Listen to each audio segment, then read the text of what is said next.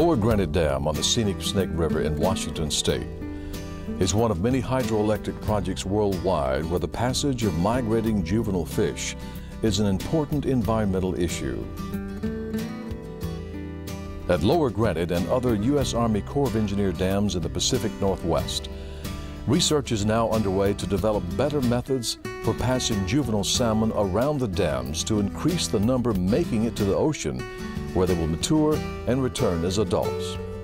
To help in this effort, the Corps has developed an analysis and modeling technology called the numerical fish surrogate, which is used to mathematically decode the 3D movement behavior patterns of individual fish responding to hydrodynamics, water quality, and other stimuli in their aquatic environments. At Lower Granite Dam, the technology couples a sophisticated fish swim path selection model to a 3D computational fluid dynamics model. Complex movement behavior patterns of electronically tagged individual juvenile salmon are translated into a mathematical description of behavior. The numerical fish surrogate technology allows design engineers to forecast the impact of future structures and dam operations on the movement and passage response of juvenile salmon in a virtual reality environment. Structures can then be modified or eliminated in the early stages of project planning, reducing costs and dramatically minimizing the environmental impact on migrating fish populations. In addition, the technology also allows detailed study of existing structures and dam operations to determine ways they may be modified to lessen their impact.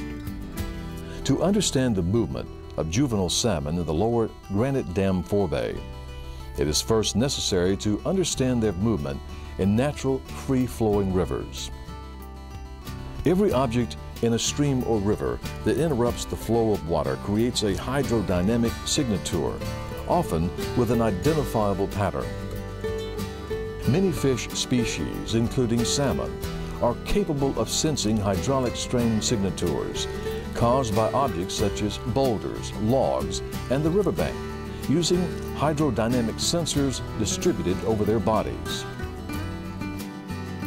These sensors are called the fish mechanosensory system. This enables fish to detect features and navigate around objects, even in the dark. Man-made objects of steel or concrete can create hydrodynamic signatures that are quite different than those of natural features, sometimes causing fish to become confused and swim in directions that could lessen their chance for survival. The numerical fish surrogate can forecast which way fish may swim when these man-made objects are added to their environment, providing engineers a new tool for designing future structures. A 3,200-foot concrete gravity dam with an effective height of 100 feet. The Lower Granite includes a navigation lock, an 8-bay spillway measuring more than 500 feet in length, and a hydroelectric powerhouse with the 6 turbine intakes. Some project additions have been built to improve the passage of out-migrating juvenile salmon. These include the Surface Bypass Collector, or SBC, and the Behavioral Guidance Structure, or BGS. A trash boom built as part of the original project keeps floating debris away from the powerhouse, but it can also influence the movement behavior of out-migrating juvenile salmon.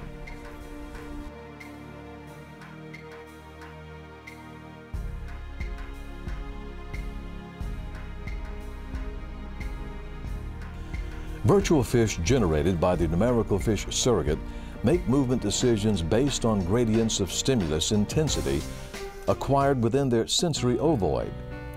The sensory ovoid represents the range of sensory acuity of the fish species being modeled. The virtual fish representing juvenile salmon at Lower Granite Dam make their 3D movement decisions based on 2 trigger hydrodynamic stimuli: the change in relative hydraulic strain and the change in relative pressure. The change in relative hydraulic strain, Ki, is the difference between the value of hydraulic strain at the fish's location and the intensity of hydraulic strain to which the fish is already acclimated. The change in relative pressure can be approximated by the change in relative depth, DI, and is the difference between the actual depth of the fish and the depth to which it is acclimated.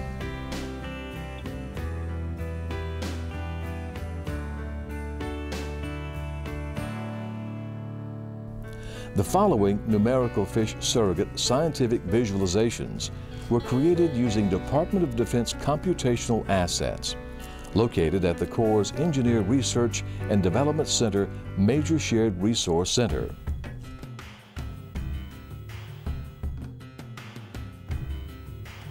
As juvenile salmon encounter the hydraulic strain imposed on the flow field by the trash boom, there is increasing motivation or utility for the juvenile salmon to swim in the direction of increasing water velocity to reduce their exposure to elevated strain, which can predict impending turbulence and result in impaired sensory acuity.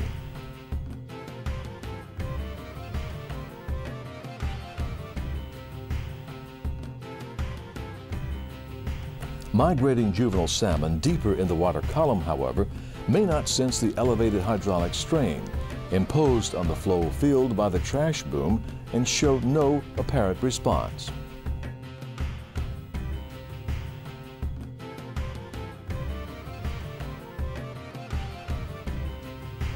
Many juvenile salmon passing under the hydraulic influence of the trash boom more or less follow the flow until they encounter elevated strain imposed on the flow field by the Behavioral Guidance Structure, or BGS.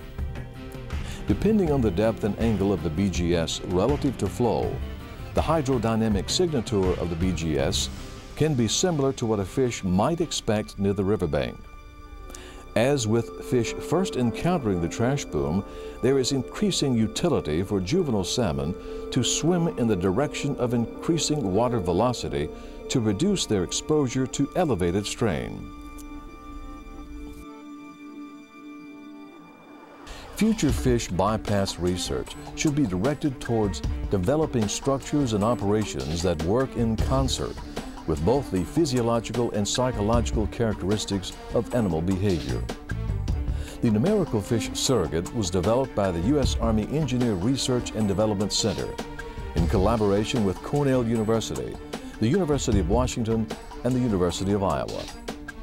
The numerical fish surrogate is improving researchers' abilities to understand the complex underlying dynamics of fish movement behavior that impact the overall success of water resource management. This capability provides valuable engineering design guidance as to how management action might be better integrated into a fish's environment.